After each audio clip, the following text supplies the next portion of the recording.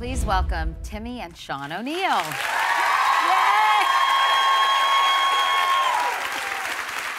You guys are so cute. Just watching you watch that.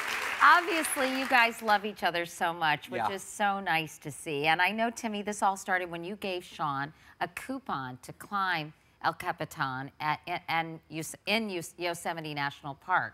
Right, so we grew up in a big family. It's Susan, Sean, Kimberly, Kevin, Timmy, Tommy, Billy. Huge Irish Catholic group, right? So I remember pushing these shopping carts around with my mom, like elephants, you know, and so we clipped coupons. So I figured, hey, what a better incentive to get Sean a coupon to climb El Cap. And really it was just about him getting ready for it and being able to finally join me on the trip. And Sean, given the fact that being a daredevil resulted in your paralysis, did you have any trepidation about doing this? Tons. Well, it's a great unknown. I didn't know if my body would be strong enough.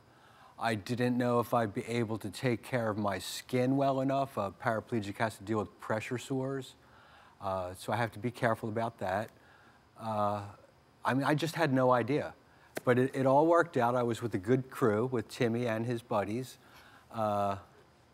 Gee, I mean, it's overwhelming, but it worked out. And it started this whole, really, as I say, opened up this whole new world for you. And what about you, Timmy? I mean, here's your brother. Weren't you afraid about him getting hurt? Well, I knew that if I killed Sean climbing, Thanksgiving dinner would be really awkward from then on, right? You killed Sean. I did not. He did it to himself.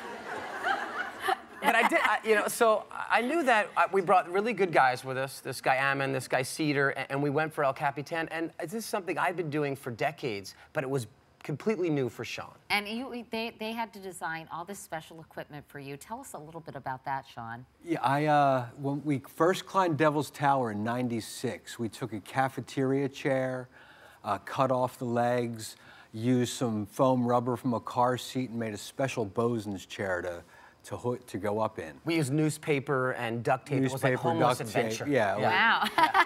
And you basically... a lot of improv. It's like doing just pull-ups sort of the whole time. And with all due respect, Sean, I expected you to be a little more buff. I'm not going to lie. What? It's Sean, better. It's good by Katie. It's good to be compact. But was that hard to do? Because obviously, I mean, you had to probably train a whole new part of your body to compensate for what you couldn't do with your legs. Well, I had been pushing my wheelchair up long mountain roads before this. I decided I just had to push my wheelchair up the Mount Washington Auto Road, 8 steep miles.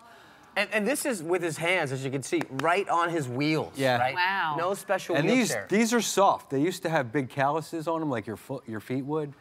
But so getting in shape to go up Mount Washington left me in very good shape with a lot of endurance.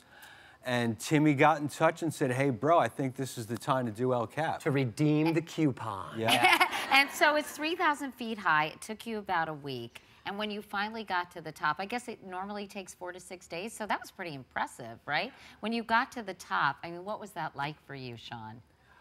Gee, the whole thing's kind of overwhelming. The last day, we had storm coming in. We were quite focused to try and reach the top so we wouldn't be stuck in a storm on the wall. And then finally we got up top, and then the sun came down below the clouds and shone in all beautiful. And then Timmy came over and sat beside me, and we had a hug and a big smile. And that climb was over, but it was the beginning of the last almost 2 decades now of really going for it. Yeah. Which is incredible. And Sean, I was going to say I think you're a real rock star. Then I realized how stupid that sounded. Yeah, that's what people say. Timmy, but oh, nice, Katie. Yow. He's funny. Who were the writers on this show? They had you say that? No.